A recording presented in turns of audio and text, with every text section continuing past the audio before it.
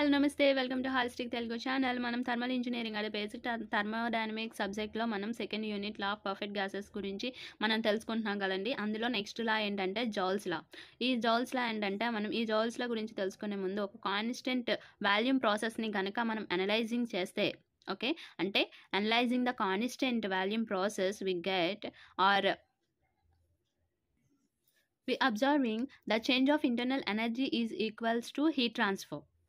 ఏంటండి, the change of internal energy is equals to heat transfer. అంటే ఏదైతే changing internal energy ఏదైతే ఉందో అది హీట్ ట్రాన్స్ఫర్కి ఈక్వల్గా ఉన్నప్పుడు మనకి ఇక్కడ వర్క్ అన్నది బౌండరీ అన్నది దాటి వెళ్ళలేదు. So no work crosses the boundary. ఓకేనండి. సో దీన్ని బట్టి మనకి జౌల్స్ లా ఏం చెప్తుంది అంటే, joules law state that the internal energy of a gas is a function of temperature only. Function of temperature only and is independent of change in pressure and volume. This is called Joules law of internal energy.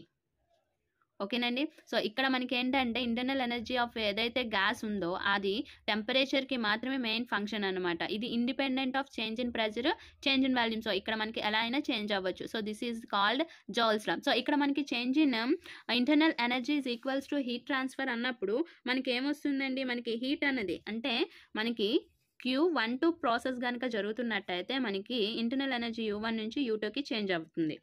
అంటే మనకి ఏమవుతుంది, U1 minus U2 equal to MCV T2 minus T1. ఓకేనా. So MCV T2 minus T1. So దీన్ని మనం depend చేసుకొని మనం మ్యాథమెటికల్గా రాస్తే internal energy is directly proportional to change in temperature. So that is equal to MCV delta T. So మనకి ఇక్కడ delta U equal to MCV delta T అంటే T2 minus T1. So delta U అంటే U2 minus U1. Okay, so that is equal to MCV T2 minus T1. This equation represents the change of internal energy for all thermodynamic process. Okay, thermodynamic process equation అన్నా కూడా మనకి ఈ joules లా గురించే మనకి ఇక్కడ రాయాల్సి ఉంటుంది. ఇక్కడ ఏంటంటే internal energy is equals to heat transfer.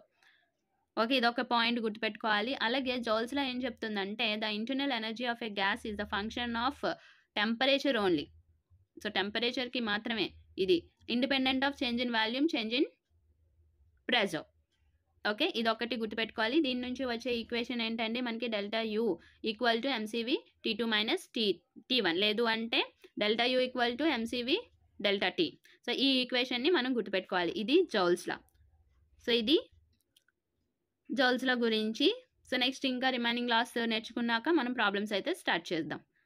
So ఇది ఈ వీడియో కనుక నచ్చినట్టయితే లైక్ చేయండి, షేర్ చేయండి. మన ఛానల్ని ఫస్ట్ టైం కనుక చూస్తున్నట్టయితే ప్లీజ్ అండి సబ్స్క్రైబ్ చేసుకోవడం మాత్రం మర్చిపోవద్దు. Thank you for watching.